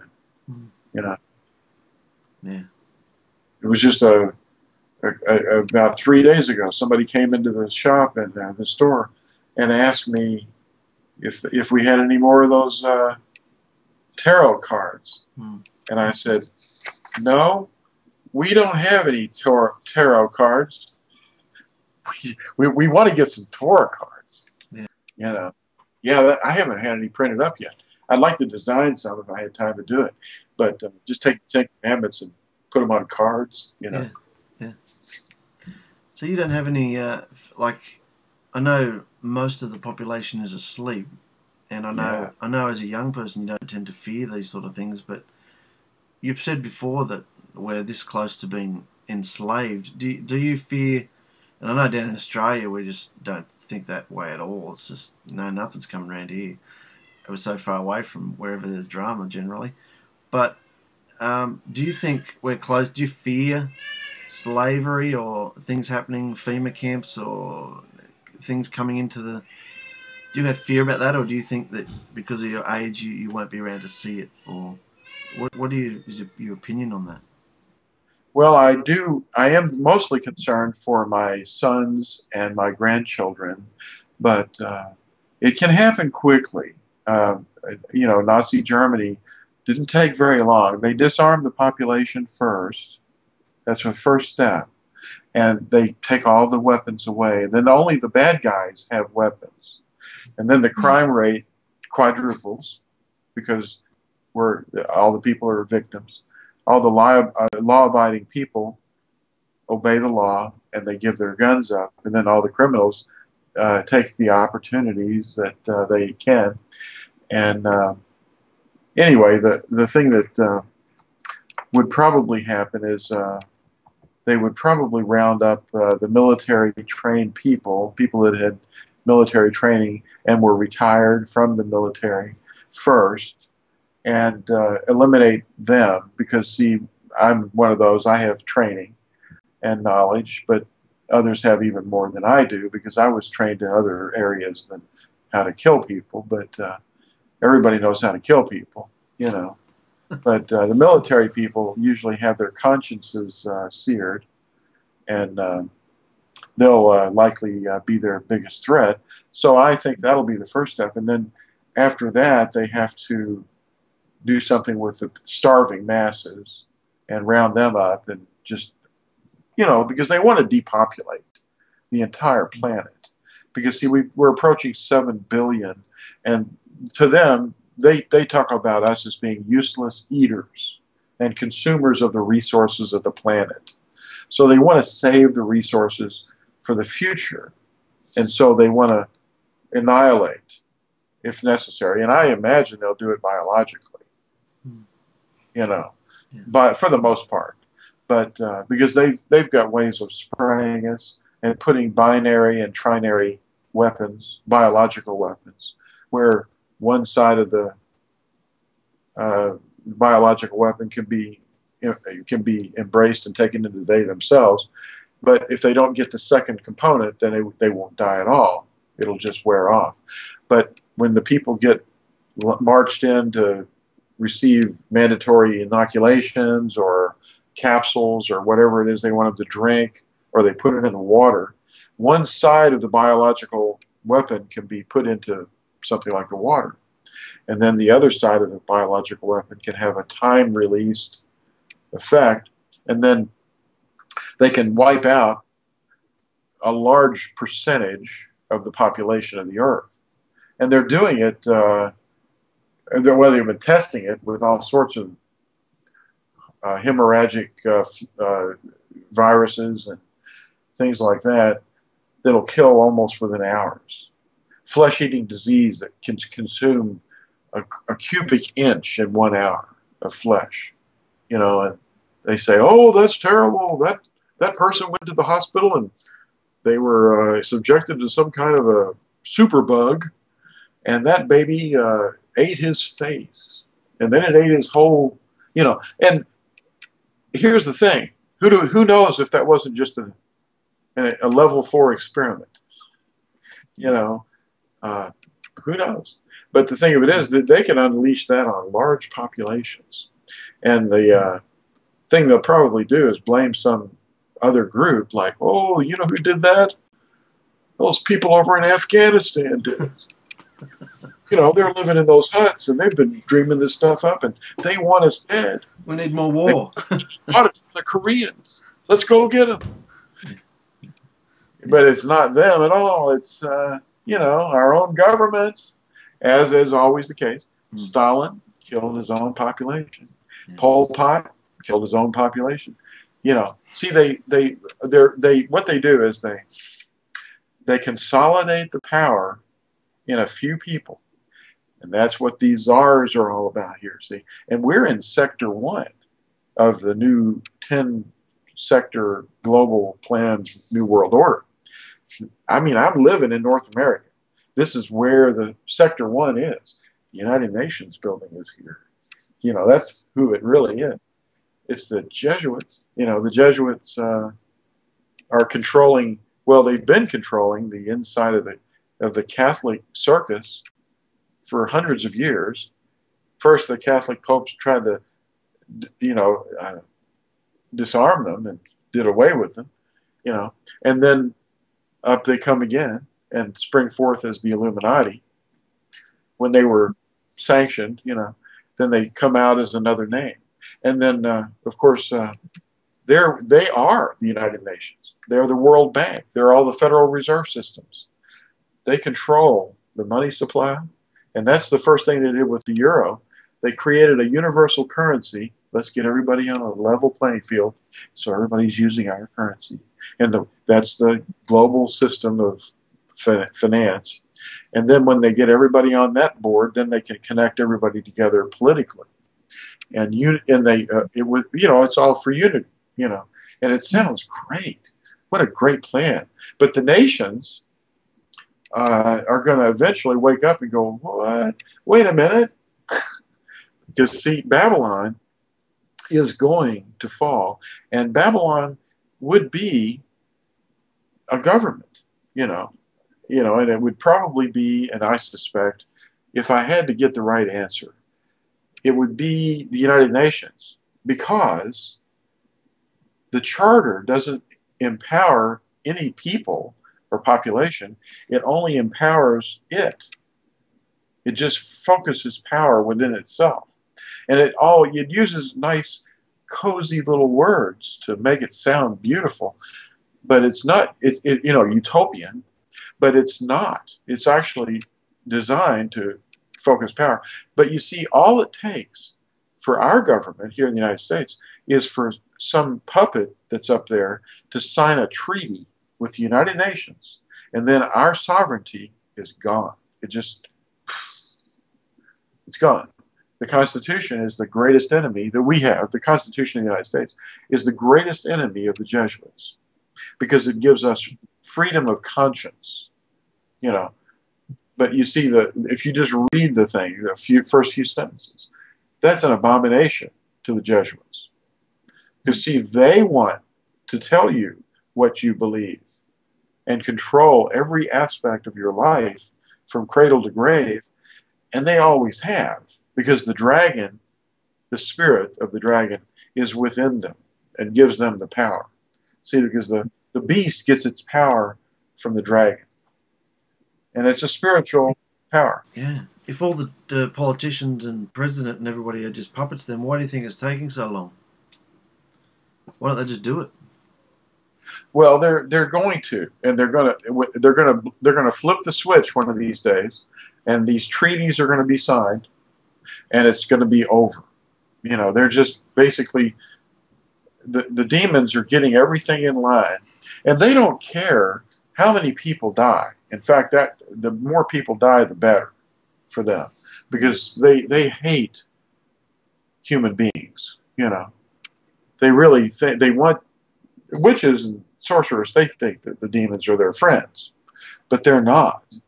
You know, they're just laughing at them. You know, But why don't they do it? Yeah, when, it's a matter of when, not so much if. But you know, I think Yahusha's Jacob's trouble, as they call it, or Yaakov's trouble, is probably going to involve the trigger point in Israel, because Iran and its proxy wars through all the other surrounding countries with Israel, all these missiles that are flying into Israel all the time, they're coming from one or two sources, you know. And they're probably Iranian and Russian, you know, because there's a huge amount of money to be made for Russia, or Iran from Russia. And, you know, all these weapons that are blowing up on the roadside bombs and all these missiles, they're all coming from one place. And our government knows it, you know. But our government's not been willing to stop it. But North Korea is in the equation. I mean, North Korea is a rogue country. But you know, that's just a political thing. All the governments on the earth are basically just gangs with their flag and their gang colors flying. And then the syndicate of the gangs is the United Nations. And that's what it's really all about. We're just captive populations supporting these gang leaders. You know what I'm saying? Because they really are not out for our protection. Some of them are. There are people that are working in government that are good people. Of course, they're people, but they unknowingly serve a purpose that it's being steered towards an evil consolidation of power. You know, of course, they need to shut people like me up and say, "What are you doing? That's the same stuff that other guy said. We killed him for that." Well, too bad. You can't hurt me. I mean, you know, if you kill the messenger, it's not going to stop the message, you know. But I mean, I love you. I love the poor people that are misguided. But you know, it's about love. It's, if you miss this point right here, you've gone too far. Love is the lesson, and if you see somebody doing something wrong, it's probably because they're just misguided. You know, people are stealing from one another and saying bad things about one another. You know, but that's not why we're here. So Yahusha's going to have to come back earlier, I think. Earlier? There'll be no one left. I think he knows when he's coming back.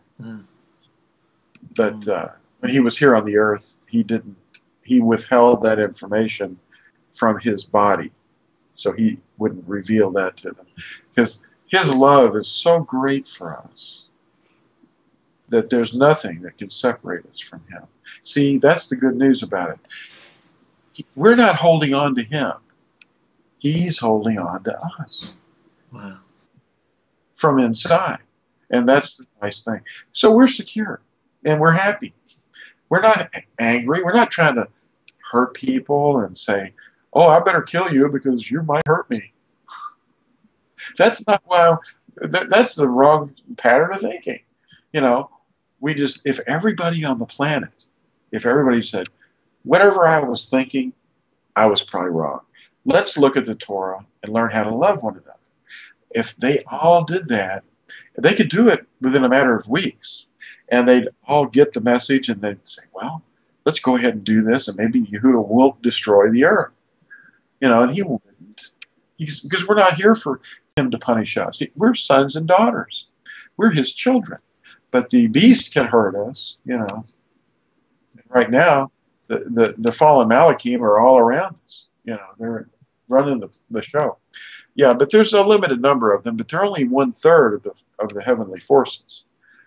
And the good news is that there's 2/3 on our side.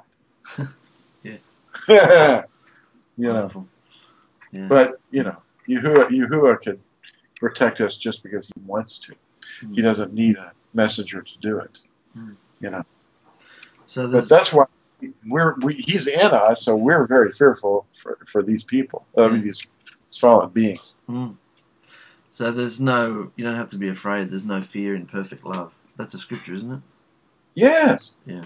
Perfect love casts out all fear. Mm. Because we don't have to be afraid of Yahuwah, but the demons have to be afraid of us because he's in us. So they can fear us. Mm. They have to flee. Yeah. We resist them, and they're gone. They're out of there. They're going, whoops. That one's over. Yeah. Let's not mess with that. Let's go somewhere where we can have some more fun. Mm. You know, although they're not so much into fun. They're into hate. Yeah. You know, and you know that's why Yahusha was very easy to understand for some of us. You know, if you look for the fruit, you identify the tree by looking at the fruit of the tree. And when you see bad fruit, you know that you've got a bad tree because a good tree can't produce bad fruit. And what was the Inquisition all about that lasted 600 years? What was that about? Was that good fruit? Were they saving people's souls? You know, destroying their bodies by fire? And, you know, because they wouldn't believe in a little piece of bread being their physical presence. When they laid that little disc of bread on someone's tongue, that poor person was so deceived because they would say the body of Christ. Well, that could be taken a number of ways, but we're the body of Messiah, not a piece of bread. Mm. You know, and that was a deception that I lived with for most of my teenage years, and my even younger than that, because that's what they do. They give you this thing called the First Communion, and that is a very, very special thing. Everybody's all freaked out and excited, and they're going, oh, he's going to receive the Messiah's flesh. And, you know, that's not what Passover is, really. You know, when you're observing Passover, yeah. You know, you're receiving, because Yahusha is the Passover. Yeah. But when he broke the bread and said, remember that this is my body, broken and given for you. Mm. Take and eat. And he's not talking, but metaphorically, you know. Mm. It's a remembrance. And they do it every Sunday morning, Yeah. you know. Mm. And more often, too. I mean, they do it daily, really. There's a daily thing they call a Mass. Mm. But it's all spiritually demonic, Mm. is what it is. Wow. Because there is no such thing as a sacrament. Mm-hmm. A sacrament does not exist. It's just a fabrication, you know. Mm. A doctrine of demons. Yeah. Oh, that's amazing, brother. Mm. So you don't go driving around Area 51 very often? Well, no. It's too far away from you anyway, isn't it? Oh, well, yeah, I wouldn't go over there because the super volcano's over there. That's right. Yeah. Sister Pam lives there, doesn't she? Doesn't she live? She's got, I think she's sitting right in the middle of the, well, she's in Florida most of the time, but Yeah. I don't know if most of the time is the right answer, but yeah, she's got a residence there in the middle of the cauldron, or the caldera of the volcano. It's a huge caldera. It's the biggest one on the planet that I know of. Wow. She wants to get some good photos when it happens.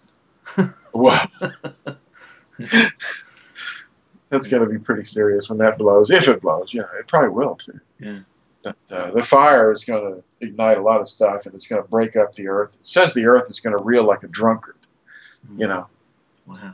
And We're a gonna, lot of underground tunnels. yeah, we're going to have to talk about that in another Torah talk about the sun, the day of Yahuwah, the sun coming in, and then, you know, Ooh, that'll be, yeah. because you're all about that. I love that. That was a good study. Mm. Yeah, that's amazingly Mm. amazing. Well, is there anything else we can cover about this? Oh, I think I got all the answers I wanted. I don't know how long I don't know how long we've been chatting for, but that's great. Yeah? Yeah. Well, yeah. Mm. I mean, it's obvious that, you know, if you read Yehuda, what they call Jude, chapter 1, verse 6, and the messengers who did not keep their first principality left their own dwelling. Now, that's interesting. Mm. And there's a lot of translational possibilities there, but it does say that there is going to be a judgment on the great day, you know, of these messengers that did not keep their first principality. In other words, they left their original dwelling and came into our realm disobediently, you know. So that's amazing. Wow. That's amazing. But the demonic things that are going on, if you see any of them, email me and let me know what's happening. Yeah. But you know, I know that we're protected, all of us, because we're all praying, you know, to be safe. You know, so if you see something funny that just doesn't seem normal, it's demonic. Yeah. You know, and I know that sometimes it's electronic, but that can be demonic too. Yeah. Just watch Transformers. Exactly. Yeah. Yeah. Yeah. Okay. That's wonderful, Well, brother. Thank you for making this available. Yeah. It'll be fun to see what you can do with it. Yeah. See what we come up with. Okay. Love you, mate. Well, love you. Bye-bye. See you later. We're told not to fear. Do not fear. Yahusha is going to have his way. However, we should realize that fallen Malakim can possess anyone. And they want to ruin your day. Anybody who does not have Yahusha's spirit in them can come at you. But remember, we're not fighting flesh and blood. We always have to wear our armor. We're supposed to love people, even though they might do the opposite to us. So Israel shall be protected. Those in Yahusha, in covenant, will be protected. How do you get into Israel? Repent for your lawlessness. Realize what Yahusha did for you on that stake and repent for your sins. And then be immersed. Be immersed in the only saving name of Yahusha. Go into the water and realize that your old self is dying and you are going to come up into newness of life. And then the Father and the Son will live within you. That's the set-apart spirit. And he will love you and guide you, and he'll flog you and chastise you at times. But we have to be in Torah. That's how you get grafted into Israel, into the vine, into Yahusha. He only made a covenant with Israel, and the 10 commands that he gave at Sinai are the covenant. That's what we live by. So we need to be obedient to Torah, people. That's how we stay protected and how we don't have to fear. Because if we're checking our thoughts, see it? Check your thoughts. Check your thoughts. Because the fallen Malakim come to our thoughts. Even though we've been immersed, even though we're in Israel, even though we are of Yahusha, they can come to our thoughts. But if we're walking in Torah, if we're checking our thoughts and not letting them flood into us, then we will have love. We will have the fruit of the Spirit. Love, joy, peace, patience, all the rest. We will have that in our day because we're guarding the Torah. Scripture says to guard the Torah in our hearts. So I want to leave you with that tonight.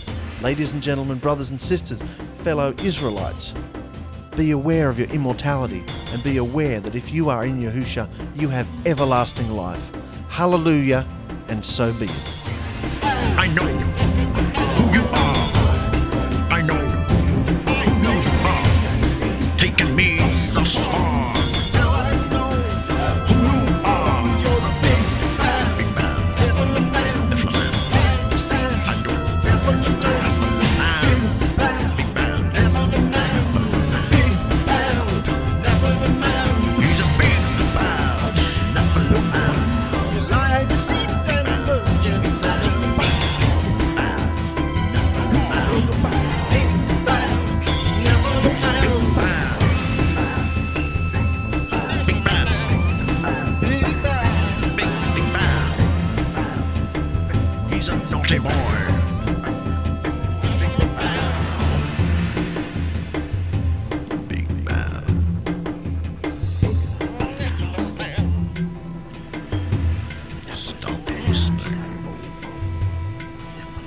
Stop listening.